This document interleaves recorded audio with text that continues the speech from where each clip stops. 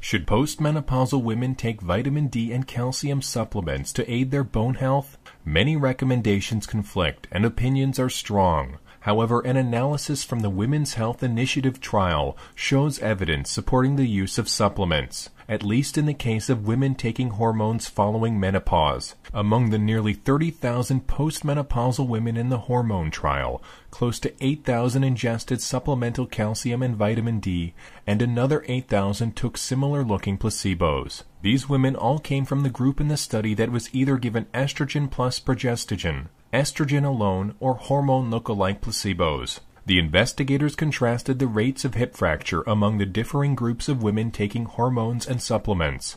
The researchers found the supplements and hormones to have a synergistic effect. Women who took both treatments had much greater protection against hip fractures when compared to either therapy alone. Taking supplements alone wasn't noticeably better than taking no supplements and no hormones. The author suggests that the study indicates that women taking postmenopausal hormone therapy should also take supplemental calcium and vitamin D. Although they couldn't specify the exact amount, the researchers were aware that the benefits appeared to increase in relation to an increase in total intake of calcium and vitamin D. The dose will depend on keeping side effects, such as constipation from ingesting too much calcium, to a minimum.